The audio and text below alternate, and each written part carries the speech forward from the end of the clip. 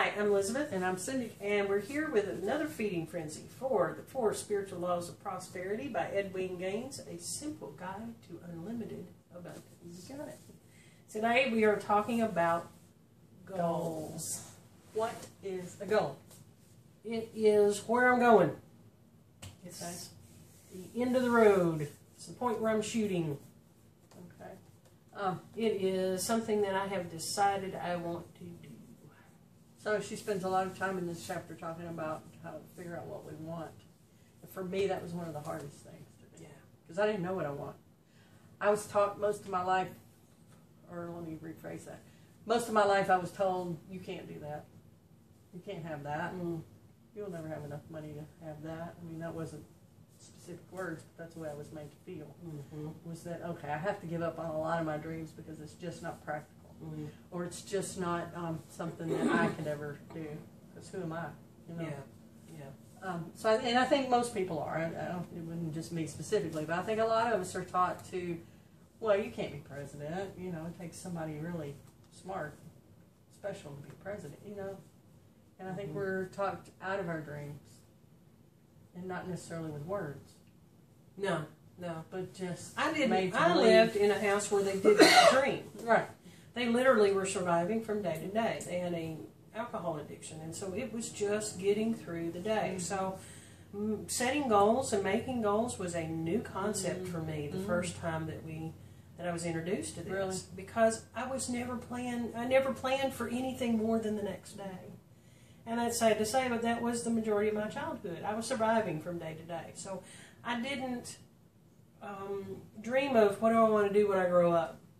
You know, that was a new concept for me. Wow. So when I was asked, what do you want to do with your life? I'm thinking, I'm so used to thinking about just this day, thinking about, never mind a lifetime. So when I started thinking about lifetime, then it began to be just decide what you want to do and stick with that. And it took me a while to understand that what I decide today isn't necessarily what I'm going to do with the rest of this life. It can work for me for a while, and then I have to choose. I can change it. I can choose something different later.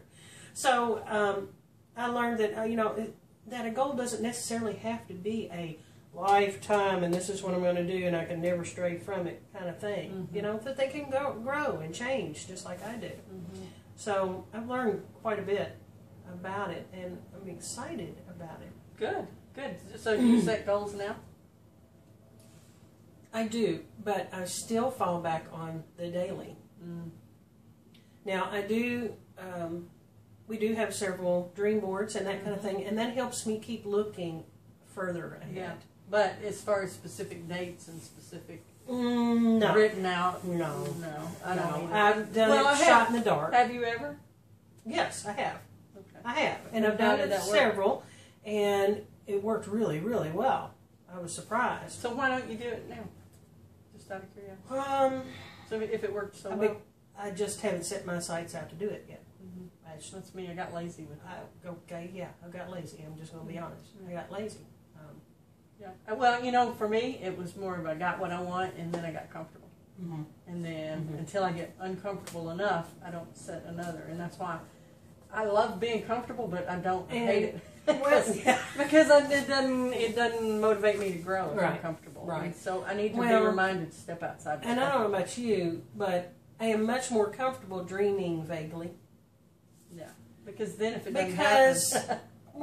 Because then I can always say, well, I didn't want that anyway. Yeah. Right. You know? Right. Plus, too, when you get clear, then that takes action. Yeah. Yeah. Really. And I got to do something.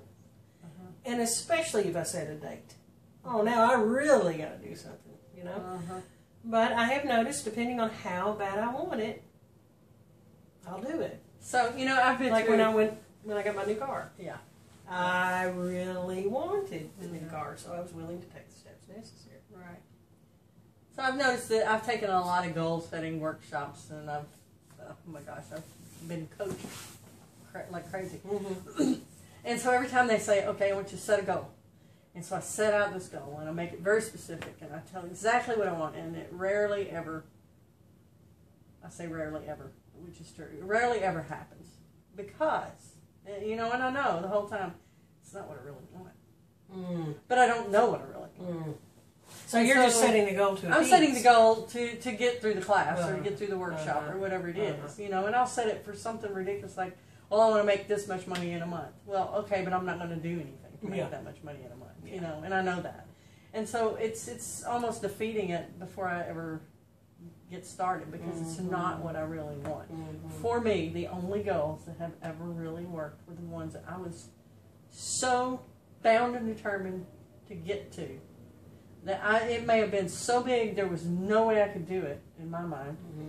That God would have to step in and do it, and He did, but only because I wanted it so bad. I was willing to do almost anything to get there, and that's only happened a couple of times in my life. But those are the only real goals, and I'm talking big goals. Yeah, I've had a lot of work goals, small goals that I've reached, but that's the only time the big goals have really happened.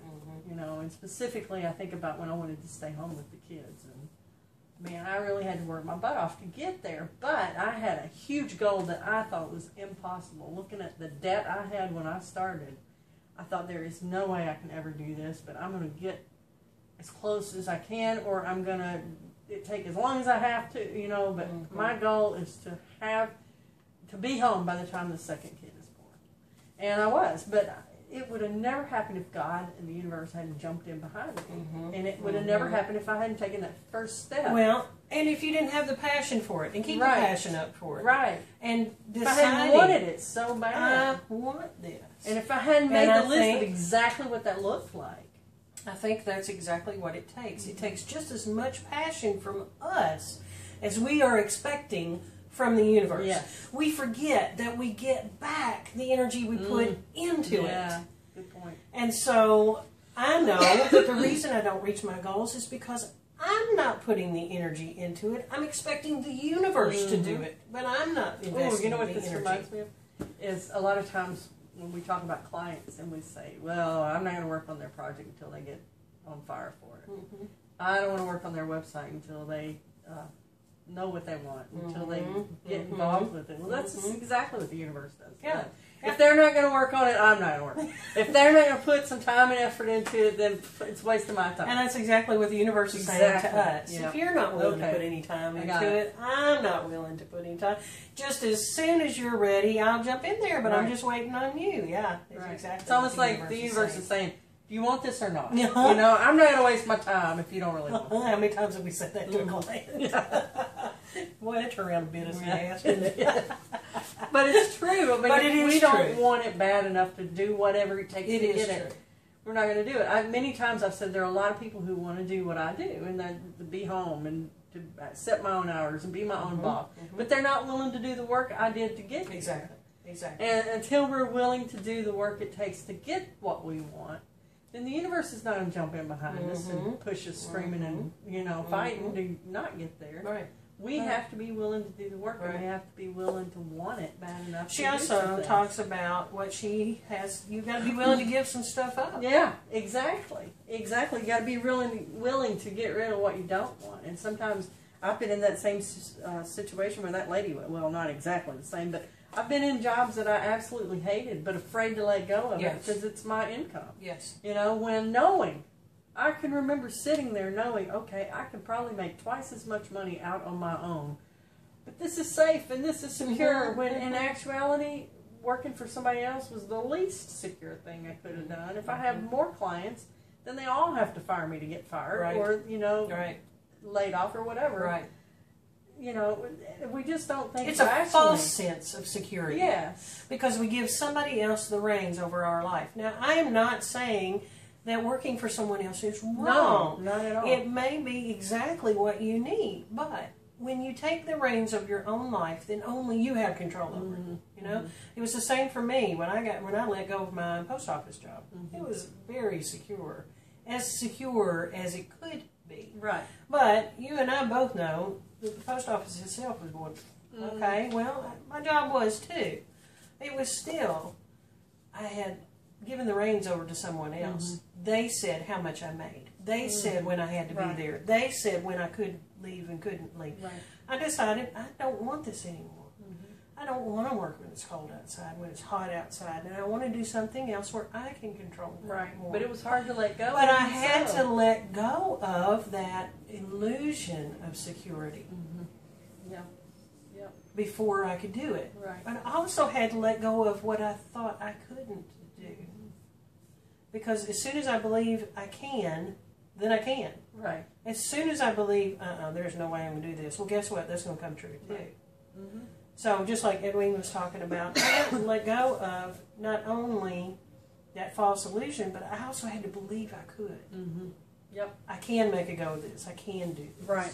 Right. You have to believe in yourself. You Yep. have to So believe. she's talking about setting aside our limitations. Right, and opening ourselves up to possibilities. Mhm. Sometimes we defeat ourselves before we ever get started because we think, well, that'll never happen, Mm-hmm. or I'm not smart enough to do that, or I don't know enough to do that. Mm-hmm. You know, and we got to put all that aside and jump in. Well, you Anyway. also have to open up to the possibility that it's going to come another way. Mm-hmm. It doesn't have to look like a paycheck that comes every week or every 2 Right. weeks or once a month. It can look another way. Right. And I had to let go. I mean, shakily at first. I mean, with trembling hands and sweat in the armpits, you know, I let go of this is how it has to look Right. like. But let me tell you what, this last year and a half that I've been doing this has been happier. It's been exactly what we built it to be. Mm-hmm. I've been more stable than I ever was there. Mm. I don't have any regrets from doing it. Yeah. It's also, though, to be fair, it's been caused us to have a lot of trust in God. Yes. Because if you don't have a paycheck coming every 2 weeks or every month or regularly, then you have to really. You have to really. We've had to live on faith. Yeah. Truly live on faith. Like jumping off the deep end. And sometimes that causes panic moments. You know, and we tell each other, we remind each other of who we are. Right. Thank you for that. Yeah. By the way. You're welcome. Because it still comes up, even though I feel like our trust and our faith of knowing that God is our source is really strong. It still gets tested. Oh yeah. It still Definitely. gets tested. More so, I think, than when we're not really trying to push through it. And more so than when we're not just trusting God completely. Yeah. Because, you know, a lot of times we're out there on that cliff without a safety net. And we have to really trust. Whereas people that have the safety nets, you know, they trust, but they know they're going to be caught. Our safety net is different. Yeah. It's different. It's not one that we can see. With that job that I had, it was a safety net that came every 2 weeks. Right. But I do remember in the last probably 5 years that I was there were several weeks where none of us got a paycheck because there was a glitch in the system. Well, that's all it took, and the safety net was gone, you know? Right. We were all expecting that thing to come, and it didn't. So it went just as quickly. Wow. You know, so it was an illusion of safety because one glitch, and it was gone. You know, we all ended up waiting another 2 weeks. Wow. It was that easy. Wow. You know, so I know. Looking back at it now, that was an illusion of safety. Yeah. Yeah. Wow. That's scary. Okay, so then she talks about the 21-day challenge of no criticizing, no complaining, and no gossiping. So, are you willing to try that? Yeah, I'm willing to try it. I'm willing to do it. I'm really gonna put my best foot forward, and I'll do the 21 days. Me too. If I catch you criticizing, or Then I'll complaining, start over. I I'm will, gonna start over. Okay. but Right. I really don't want to anymore, and I really strive not to. There are times when I absolutely fall victim, and it's real easy just in a casual conversation to jump into that again. But it's not where I want to be. Yeah. It's not where I want to be. So yeah, I'm willing to do this. It's 21 days with no gossiping, which is not hard for me. I don't. No, I don't Gossip. gossip. I don't think. But I'm going to catch you. But I'm going to complaining be watching. and criticizing, ooh, Yeah, those I are- do a lot of those are that too. difficult. Those are difficult, especially after a day at the gym. I hadn't thought of that. Or with the ex. Yeah, that's really where I need the most work because I really I'm don't looking want forward do to the that energy anymore. and power that she says that we're going to have Yes. after that. Yes. So 21 days is not a long time until we have to start over several 21 days a challenge about the affirmations. Right, we're going to do we've already started the 21-day affirmations, and we have a thing on the web now, so that they can, On the website. Yeah. Where So you can sign up for Sign that. up for that, and you'll get an email 3 times a day with some of our favorite affirmations. And hopefully, eventually, I'll get it to where you can enter your own. But we're not there yet. So right now, you get ours. Which Not are bad ones. really good. I've Or really enjoyed it. compilation, I've you done know, it deal. for the last 3 or 4 days, and Yes. testing it out, and it works well. Does it? And I like them. I've been saying them out loud 3 times a day. Mm-hmm. That works well. And so now we'll add to that: no complaining, criticizing, or gossiping. For And 21 I'm going to be days. watching you. Same here. You're not getting off the hook here. All right. Anything else about goals before tomorrow's? I'm excited. Yeah. I Me really too. am. It gave me a new motivation to set more goals. Mhm. So I'm excited to set some goals and really work at them this time. So And we'll talk pull about- some things, some dreams out of the air and make them specific. Yes. And not just, oh, someday I want to do it. Mm-hmm. This is what I'm going to do, and this is what I'm going to do it. I'm ready for that. Yes. We've already got a couple of goals in mind, though. You do? Yeah. Good stuff. Good stuff. Shrink, shrink.